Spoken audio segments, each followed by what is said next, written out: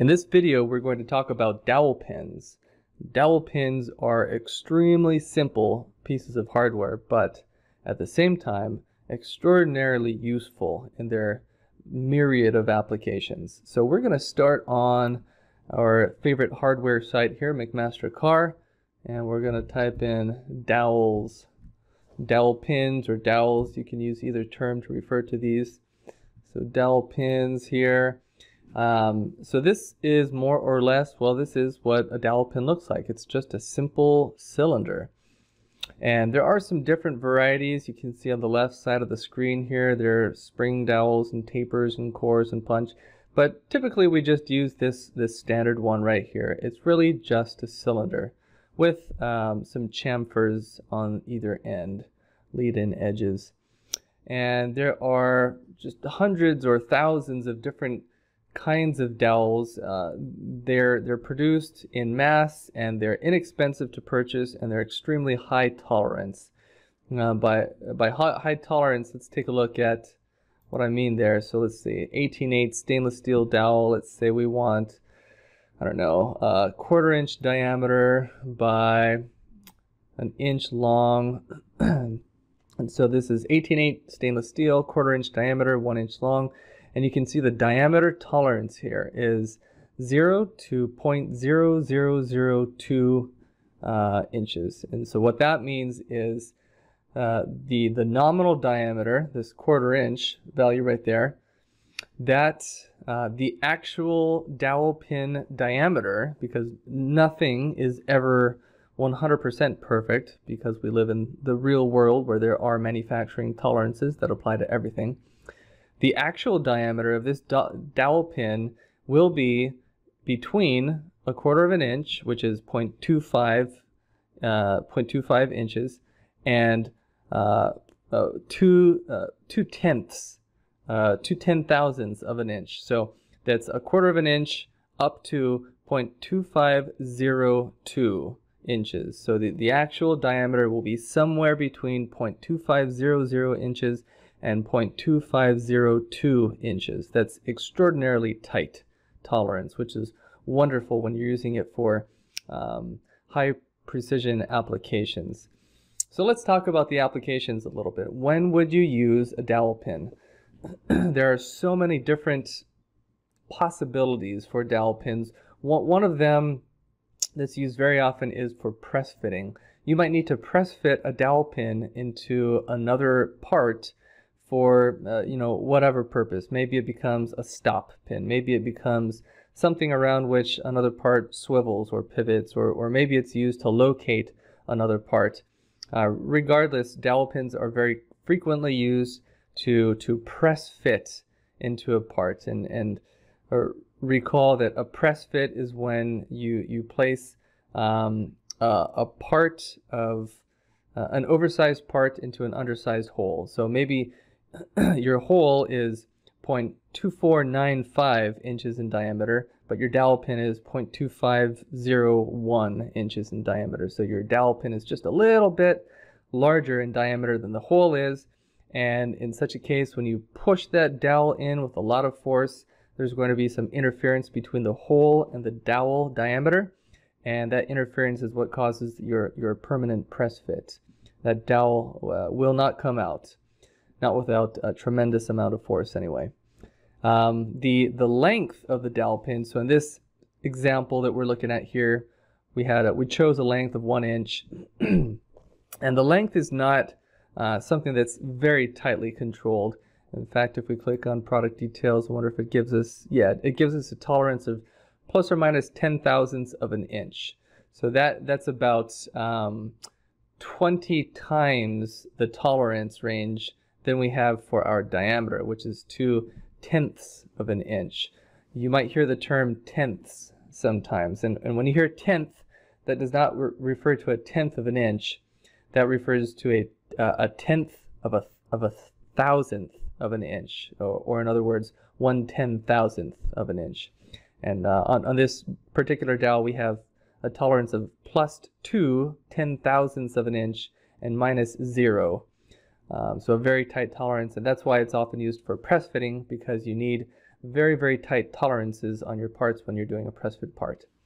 Otherwise, they won't go together correctly, or they will be too loose. There's just a very narrow range of possible tolerances, both on the part you're press fitting and on the part that accepts that press fit part.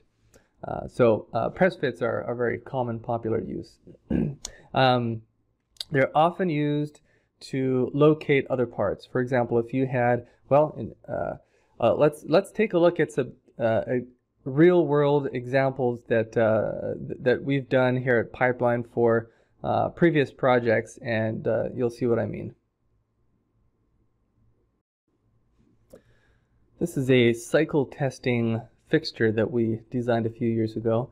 The particulars of how it works is not terribly important, but what is important is how we used dowel pins in this assembly. So I'm going to zoom in here. This ramp right here is actually a removable component, and we wanted it to be really easy to remove. We did not want to require the user to have to undo some screws or things like that in order to remove it. We just wanted them to be able to pick it up and get it out of the way. However, we also needed it to be positioned in a very specific location, and we did not want it to move at all when it was being used. So what we did, I'm going to make this part transparent, is we incorporated some dowel pins. And these dowel pins are both press fit into this ramp part, and so the dowel pins are basically permanently attached to the ramp. And they all lift out of this plate I've highlighted in blue as one little subassembly set of parts. The blue plate has some slightly oversized holes in it that accept these dowel pins. And so when the user or the technician wants to remove this ramp, he or she simply lifts the ramp out of the blue plate, and it is removed very easily without any effort. They don't need to mess around with removing screws or fasteners or anything like that. It just slides right out. When it's in use, however, because we have a very nice precision fit between these dowels and the holes in the blue plate, you slide those dowels into the blue plate, and they will not move, in the plane of this blue plate. They're fixed rigidly. There's no shake or rattle. It's just a very nice, smooth, tight fit in there.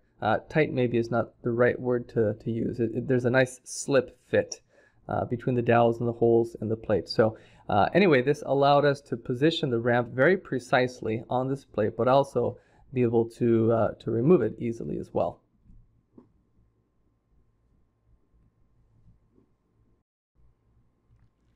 Here's another test fixture that we put together, and this one makes great use of dowel holes, dowel pins in a few different ways. Maybe the first one that we can talk about is these dowels here. There are 4 of them, and same thing over on this side. There are 1, 2, 3, and there's a 4th one behind there. There it is. And those dowels allow us to slide these purple plates on and off really easily. So these dowels are press fit into these, what is that, cyan, I guess, color, teal, turquoise colored blocks. Press fit in there, and then there are some oversized holes in this purple plate. And those holes allow the plate to be slid on and off very easily for the application. Another way that we use dowel pins in this design was, you can see a dowel pin head sticking up there and another one there, and we wanted to be able to control the spacing between this station right here where my mouse is pointing and this other station over here where my mouse is pointing now. And to do that, we put together a very simple bar, so that this bar, I think, was water jet cut, and maybe there was some minor finishing around the edges. And the bar has some very precise spacing, so 75 millimeters, 100 millimeters, 125 millimeters. And those millimeter distances refer to the distance from the corresponding hole down to this hole right here. And so by placing this bar onto the dowel pins, which were press fit into the corresponding stations, we're able to space these stations apart by very discrete and repeatable distances. So precision, I guess, alignment or placement is how we used dowel pins in this particular assembly. If you found this content helpful, consider enrolling in our signature program at mypipelineacademy.com. Whether you're an individual interested in beginning a new career as a mechanical designer or a company interested in training your new engineering hires, our signature program helps students develop the practical skills they need to be productive mechanical design engineers. Seating is limited. We hope to see you there soon.